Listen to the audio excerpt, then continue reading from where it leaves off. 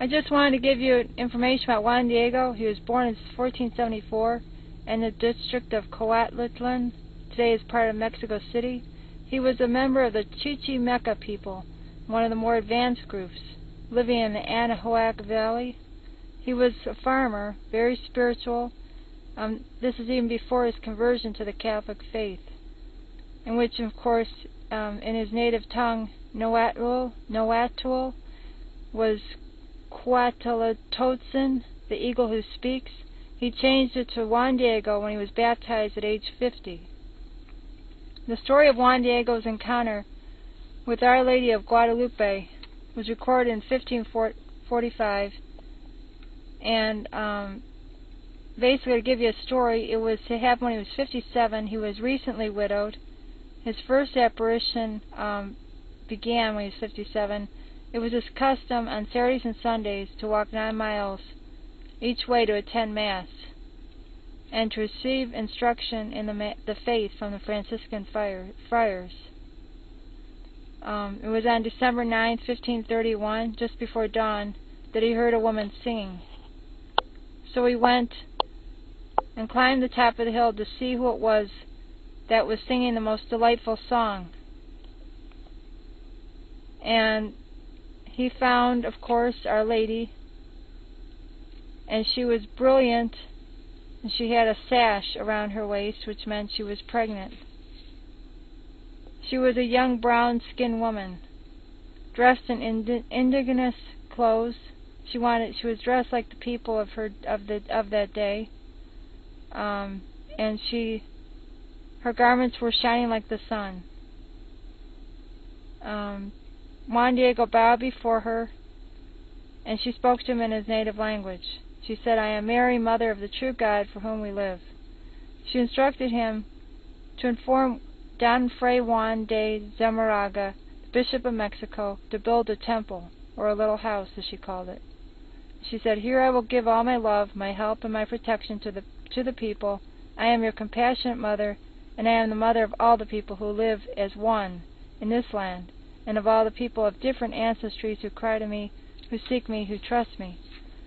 Well, all in all, Juan Diego went twice to the bishop, and on both times he wanted more proof about Juan Diego's encounter with Our Lady, because he didn't believe that he was actually receiving apparitions. So Mary tells him on the second try to tell him again that I in person, the ever Virgin, Holy Mary, Mother of God, sent you. Well, on the second try, the bishop wanted a sign. So Juan Diego goes on December 12th, and of course something happens with his uncle who's sick, so he decides to go a different way. And on encountering Our Lady, Our Lady comes and she meets him, and he apologizes to her that he wanted to go a different way because his uncle was sick. So she tells him, "Hear me and understand well, my little son. Nothing should frighten or grieve you. Let not your heart be disturbed. Do not be afflicted by the illness of your uncle. He will not die now of it. Be assured he is cured." She instructed Juan Diego to climb up the top of Tepeyac and to cut the roses or the flowers that he would find growing there. And it was kind of strange because flowers didn't grow on the hillside in winter, and even in summer there were only weeds and the craggy soil.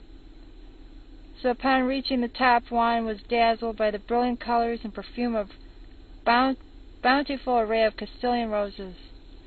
He cut them, and he gathered and put them in his Maggie cactus, and carefully carried them down to the hill to the lady. And noticed that as Our Lady arranged the flowers in the mantle.